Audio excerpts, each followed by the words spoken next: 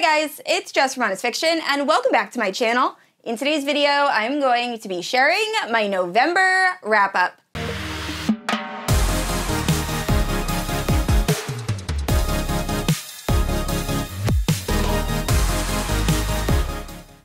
Alright guys, so November was by far the oddest reading month I've had of all 2023. I read 11 books, which is less than my average. I read some 5-star reads. I read some 1.5 reads. I also went down a dark Mafia rabbit hole for like almost the entire series. It was such a weird time. I had not planned on reading any Mafia this month. Read an entire series.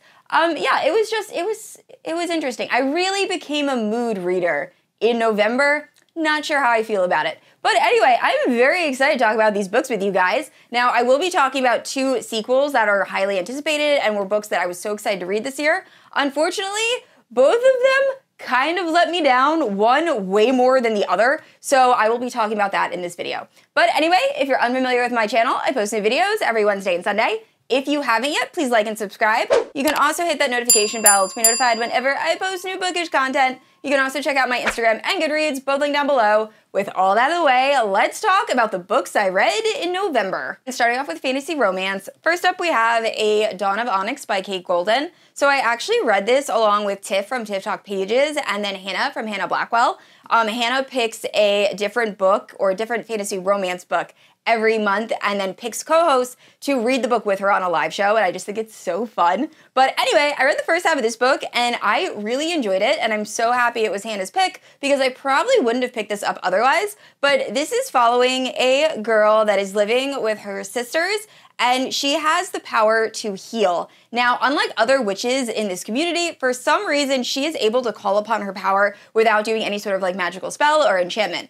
Anyway, one day she goes home, she's cooking dinner, and her brother miraculously appears. Now, her brother was sent off to war a few months prior, and she finds out her brother is actually a deserter. So her brother tells her, hey, I think some of the people that I stole money from are following me, so like we all need to flee like right now. So anyway, they all go to flee, and then something happens that forces our main character to have to go back to the house where she is obviously caught. So she ends up making a deal with one of the soldiers who have now like taken over her home and says, hey, if you don't go looking for my brother and my family, I will help heal your soldiers because like I can do that. So she is then taken captive by the Onyx King and is forced to heal his soldiers, and the story goes from there. So I will say, this book is very predictable. If you have read fantasy romances, you will guess exactly what is going to happen in this book. However, it was fun. Like, I really enjoyed this book. After I read the first half of it with Hannah and Tiff, I then read the second half the following day,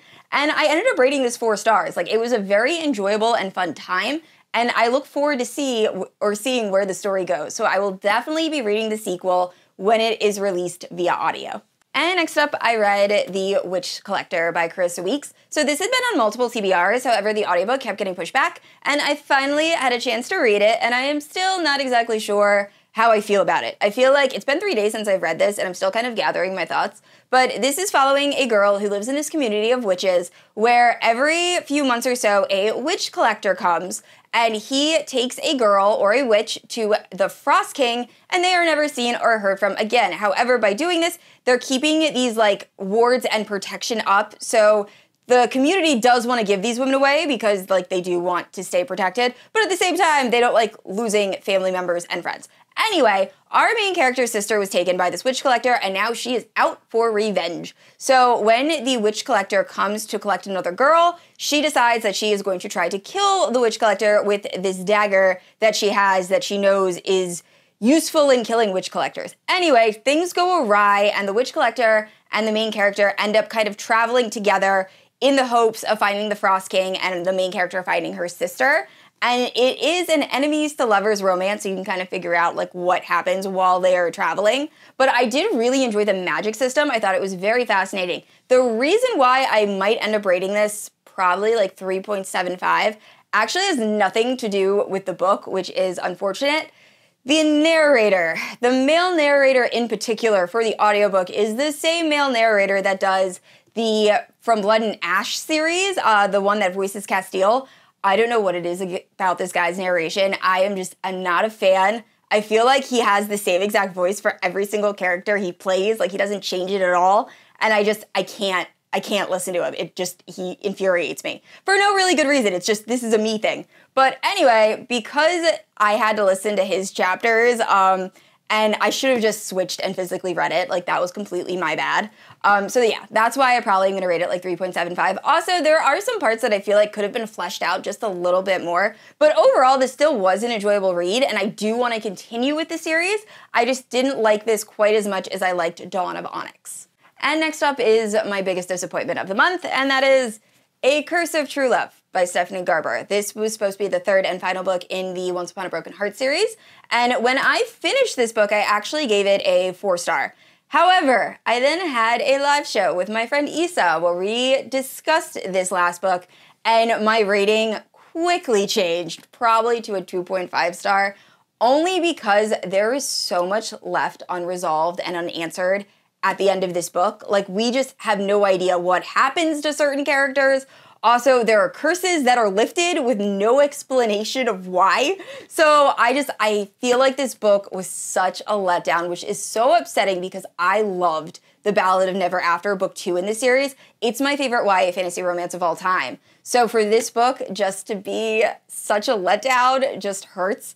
But I don't want to really give away too many spoilers, but my biggest critique of this book is the fact that there is a POV character, or the author decided to make a character a POV character, and he actually gets most of this book. Most of it is seen through his point of view, or a lot of it is seen through his point of view, and I didn't care about him. I didn't want him. I wanted Jax. I love Jax. He's my favorite book boyfriend in the YA fantasy realm. But instead, we got another character who I did not care about, and who I also thought was doing some very interesting things for how he was presented in the earlier books. If you guys want to have a conversation about this with spoilers, like, DM me, we can talk. But overall, I wish this was more of a conclusion and some things were explained and more fleshed out. Unfortunately, that wasn't the case. So although I did like the very end, like, I like what happened for Evangeline, I just wish that we got a little bit more. And like the rest of the bookish community, or at least 90% of it, I also read Iron Flame by Rebecca Yarros. Now, I am one of those people that absolutely adored Fourth Wing, and I gave it 5 stars. So I will say I did not enjoy Iron Flame quite as much as Fourth Wing. I feel like this is definitely a setup book. The pacing was slow at times. I also feel like we are given a lot of information, and this is definitely a book I'm going to have to go back and do a reread because I feel like there are so many things given to us that I am going to lose track. So I will definitely be doing a reread of this book and a recap video when we're closer to book 3 being released. But I did like this. I gave this 4 stars. I think the humor is very, very well done, and I am not someone who really likes like rom-com type books, but there are dragons in here that have some really good one-liners that I found myself laughing out loud. Also, Violet as a character, I feel like she has grown a lot. Was she doing some things that definitely frustrated me? Hell yes. There were definitely some things that Violet did that I was not a huge fan of. But overall, I did enjoy this book. I did wish we got a little bit more Xaden. However, I feel like the next book is going to be very Xaden heavy, considering the ending of this book. Also, the ending of this book, I was not a huge fan of. I wish that was either saved for the next book, or we got a little bit more, just more explanation of how that ending ended up taking place. It also could be that I just need to reread this and I missed something. But overall, I gave it 4 stars. I definitely enjoyed it. This is one of my favorite series of all time at the moment. And unless the third book is absolutely dreadful, I have a feeling this is going to be one of my favorite series of all time. I might be basic. It has dragons and it's fantasy romance and it's enemies to lovers. It's everything I love. So I am very excited to read book 3. And if you read this, let me know down in the comments what you think. And moving into dark romance, we have my favorite read of the month, Butcher and Blackbird. This book is spectacular. I love it so much. So this is following 2 vigilante serial killers, and they both go to kill the same person. So they have this like chance encounter, and they decide they're going to compete every year to try to kill the same serial killer in this like unnamed location. So every year they slowly fall more and more in love, but all of their like cute, adorable moments has a backdrop of horrific murder. So like all of the serial killers they have to kill are obviously influenced by like other serial killers. So there's like a Hannibal Lecter type character that has a dinner party, and there's accidental cannibalism. And then there's a Texas Chainsaw type killer that's like going around and you hear the chainsaw in the background and he's like chasing a girl and they're having like cute small talk, trying to decide if they like each other. It's just, it is so adorable and yet absolutely grotesque, but also really funny and also really spicy. This book has everything. And I will say the audiobook for this is my favorite audiobook of the year by far. Joe Arden is actually the narrator and he does the best job. Oh my gosh, he kills it. So if you have not listened to this, you absolutely need to. If you are not a fan of audiobooks or you're thinking about giving audiobooks a try, this is my favorite. It is so good. But anyway, I gave this 5 stars. I will 100% be reading more from this author, and I cannot wait. And the last 6 books are all part of the same Mafia romance series because I went down a rabbit hole that I could not get out of. So it started with The Devil's Pawn. I actually purchased this at Indies Invade Philly. I met Natasha Knight, and I just thought this book looked really cool. So this is about a single father who is part of the IVI, which is the secret society. So I don't know if this is technically Mafia, but it feels very Mafia. It's secret society, kind of the same. Anyway, we are following this single father who wants to get revenge on this family that he believes killed his baby mama / wife. So he decides he is going to take the oldest daughter from this family, make her his wife, make her have his child, and then potentially just kill her. So anyway, it is their story. So it's between Jericho and Isabel, and it's how they kind of slowly fall in love despite the fact that their families absolutely hate each other. So definitely check trigger warnings. I will say the men in these books do really deplorable things to their future wives or their wives, and then eventually they are forgiven, but like there's some dark stuff in here, so just know that going in. But this was my favorite this was my favorite 2 books, because it's actually a bind up of 2 books in the series. And then after this book, I ended up reading The Society, which is 3 books. I forget the exact names. I'll leave them on the screen. But that is following a girl whose family is in IVI, but she does not want to be a part of the secret society. But then her father becomes very, very ill, and her brother ends up essentially selling her to a rival family. And kind of the same type of thing. The main guy, plans on marrying this girl, having her have his child, and then potentially killing her. It's kind of like the theme throughout all of these books.